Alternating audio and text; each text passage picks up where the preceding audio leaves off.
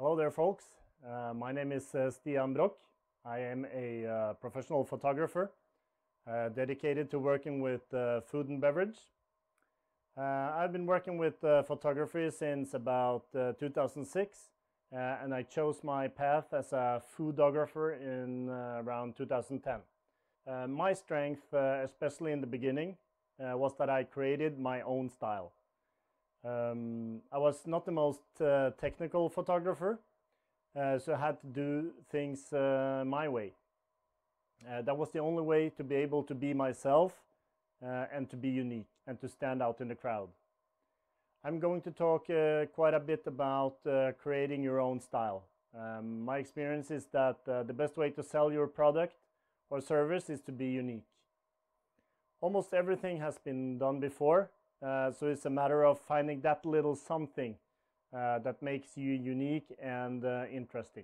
I have been using social medias in different ways since Facebook started back in 2008, and I have done all the wrong things possible, but also evolved myself in a direction where I have good control over how to express myself and create attention from the people that is relevant to me and my business.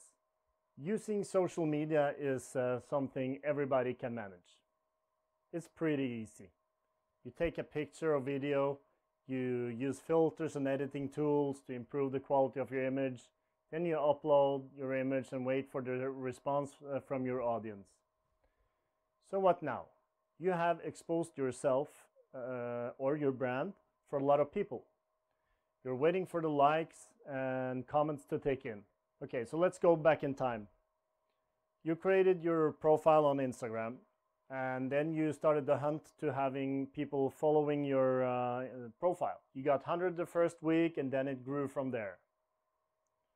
You started following others and hoped that they would follow you back. And after some time, you have 500 followers with an average engagement of about 30. Engagement or engagement numbers refers to all the likes and comments and personal messages you get on every post. Now back to your post. With 500 followers, you got 30 likes. Pretty disappointing, don't you think? Well, it's actually not. An engagement percentage of 6 is actually considered pretty high. So then you can lean back and be happy with yourself. Not at all. We have to take a look on who gave us those likes and comments. Friends, robots, your grandma, or followers that can be of value. It's important when we envy other profiles with many followers and high engagement numbers to take into consideration who those engaged people are. In my case, it doesn't help if a chef from South Africa likes and comments all my posts, nor if my grandmother does the same. I have to recognize those people with importance for my business. So of course, I have to follow as many profiles as possible with the possibility to give me business. But how can I find them, you're probably wondering? Well, this is a research job you have to do yourself. You can search for relevant hashtags, see who's following them. You can have social media buttons on your website, which also will route people to your social media profile. But first of all, we have to make a plan for ourselves. What shall I post? Is it important for my business with high quality images, or can it be a bit more sloppy? I recommend to involve people you trust in helping you making a plan for your profile. Maybe create a social media group in your company. Write down thoughts and make sure to spend some time on this before your next post. For me, it all comes down to showing people who I am, what my product is. Now I'm going to take you step by step through some matters that you have to take in consideration when you are planning your profile and your future posts. Create your own style. To stand out on social media, you have to create your own style. If you use filters, this means that you use the filters with the same color tone and contrast on every image It looks so much more professional when you keep your feed clean. This could, for example, be if you always use the same angle when you're filming or shooting an image, that you use the same kind of light every time, or that you use props on your images that gives a recognition effect. Try to be creative in everything you do. If you don't feel creative, it's a good idea to learn all the features in your social media app, and it will help you to become a bit more creative. Set up your bio and make sure all relevant information is provided. Keep your feed clean. This means that you should find your picture style, a way of expressing yourself verbally, and how you use your hashtags. Make sure not to mix personal stuff with professional. If you want to post both professional and personal stuff, make sure to make different profiles and don't mix it all together. It doesn't look good. So keep your feed clean and try to find your own style in how you post your images and how you express yourself verbally. Be short and precise. Everybody appreciates short and precise messages. We tend not to read those long posts with tons of hashtags. That was a short and precise message, wasn't it? Be eager, but don't be desperate. This is a quote that I like to use when I talk with people trying to find their position on social media. It's all right to be eager and to show passion, but I believe people lose interest when people get desperate.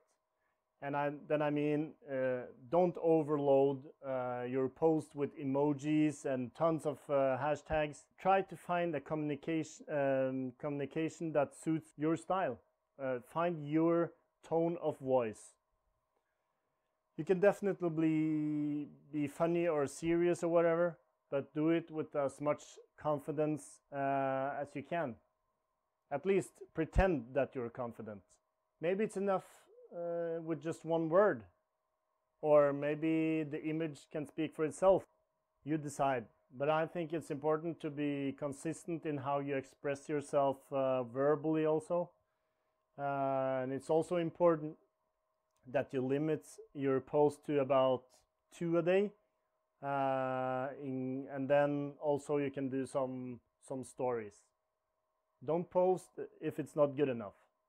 If you post an image or video that is not good enough, you should wait or maybe try to improve it a little bit.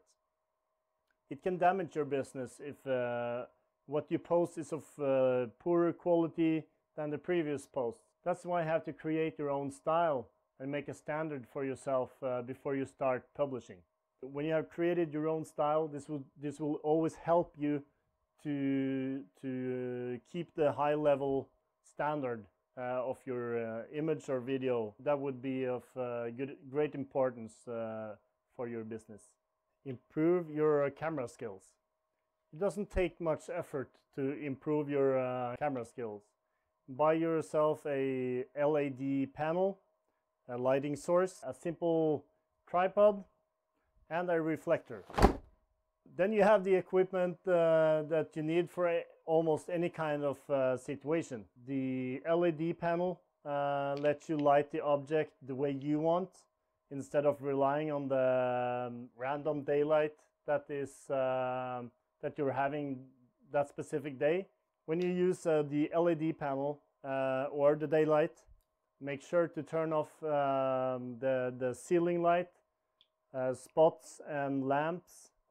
Is not a good mix with daylight, because the color temperature is so different. And also the lamps you have at home often flickers a lot. It doesn't look good on film especially. The tripod helps you with the steady image, and it also frees your hands so you can shape your light and style your picture without having to hold the camera or your phone. The reflector helps you have control over the shadows. Experiment a little bit with holding the reflector close or far from the subject, and you can see what happens with the shadow. You can control if it should be a hard or a soft shadow. Be confident with your tools. The tools I just mentioned are, of course, very relevant. But to be confident with your digital tools is also extremely important. Find an editing tool and a camera app that does the work for you. I used to recommend the Adobe Lightroom app. With this app you can both shoot image and edit. A cool feature that this has is that you can save your own presets. And as I have been talking about before, to create your own style, and with this application you can actually save your personal profile, so you have great possibilities to get the same look all through your profile. But the most important thing is that you find an app that works for you. Spend time understanding it, read and watch tutorials online. It's smart to use external editing apps rather than using the Instagram editing tools. And the reason for this is that it gives you greater possibilities to create your own style. I often edit in Lightroom first, and then I might use one of the filters in Instagram because they have some cool things about them, and then so I finish off the picture in Instagram. And remember, you don't have to post the image right after you shot it. Be a bit patient and edit it to perfection before you post it. Use stories, but be smart. The use of stories has increased a lot over a couple of years, and it's maybe more popular than the regular post on your profile. And this feature gives you the possibility to be a bit more loose. Make stories to showcase behind the scenes material. Try to combine videos with a bit of humor or just give short messages, but it's smart to try to keep up the good quality on these posts also. Remember that stories can be planned and uploaded the same way as the traditional posts. Don't limit yourself to use the editing tool in the stories feature. You can edit your stories in an external application as well to keep up the good quality, your own style, and to increase the recognition effect that is so important for your profile. I understand that it seems a bit circumstantial, but it will give you better results in the long run. Timing is everything, but at what time?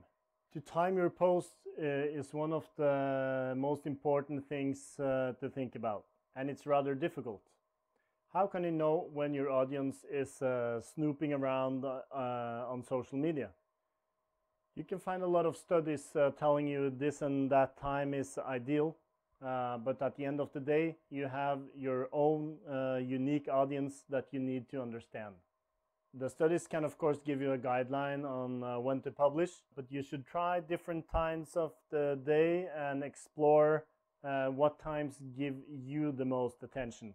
My personal experience is that I get most engagement around lunchtime. People tend to right before or right after lunch, they starting to get tired of their work and they take off their phones and start looking around on Instagram or Facebook.